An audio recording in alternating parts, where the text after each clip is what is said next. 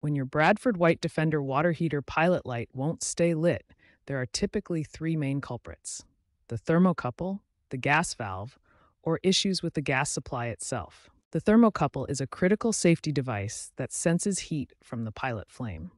Understanding how it works is key to diagnosing pilot light problems. The thermocouple generates a small electrical current when heated by the pilot flame.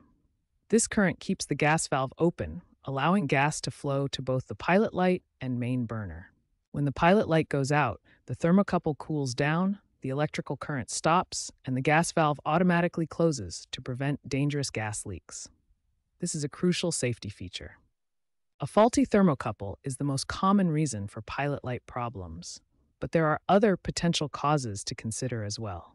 Beyond thermocouple problems, a clogged pilot orifice can prevent proper gas flow, blocked venting can disrupt combustion, and gas supply issues can starve the pilot of fuel. Before diving into component repairs, start with these basic troubleshooting steps to identify the root cause of your pilot light problem.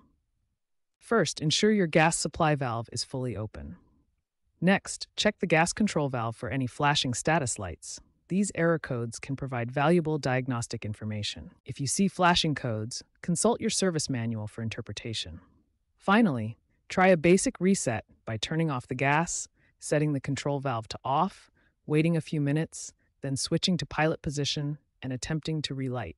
If these basic steps don't resolve the issue, the problem likely lies with the thermocouple or other components that require more detailed inspection and testing.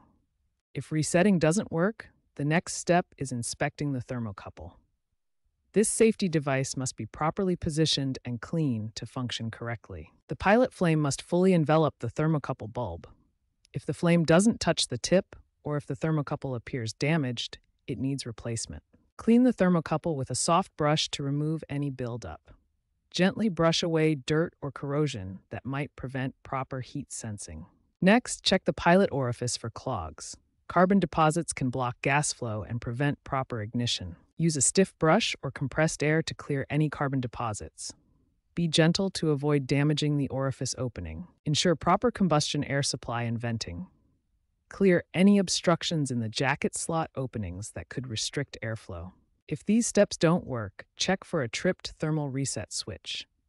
Locate the reset button on the control panel and press it to reset the system. If the pilot still won't stay lit, the gas valve may be faulty and require professional assistance. Always prioritize safety by turning off the gas before working and ensuring proper ventilation.